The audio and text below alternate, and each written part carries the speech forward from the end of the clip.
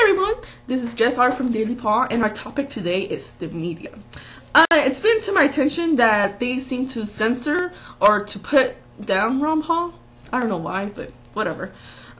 So because we all know that the media decides what to talk about because the government tells you, hey, you have to say this. Oh, you have to tell them that. Oh, blah, blah, blah, blah, blah. Well, you know what? I told my friend Bliss Clues if he could help us out to see, who's winning Iowa, because, the media doesn't seem to find out who's actually winning, and they're actually saying, hey, if Ron Paul wins, it doesn't count. So whoever's second and third place, those are the ones that win. Okay, well, Bliss Clues is going to help us out today, but he had to go because he had, an appointment to take a shower or something. So he left us out with these clues. So the first clue is Ron Paul, revolution. I wonder what he's gonna say. Let's see the second clue.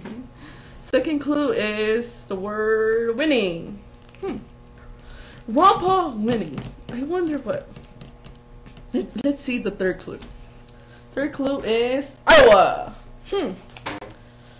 So after doing my extensive research of 5 hours, it came to my attention that,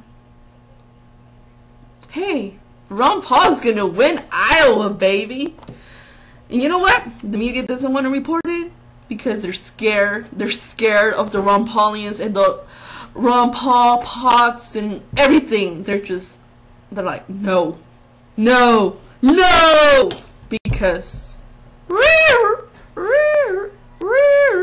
Tackle Truth Nuke brought to you by BAM Ron Paul. Anyways, I'll just leave it at that note. Some of the credibility of the media sucks, and I just wanted to point out that, hey, even Bliss Clues knows what's going on in Iowa. So if you like Bliss Clues, vote Ron Paul.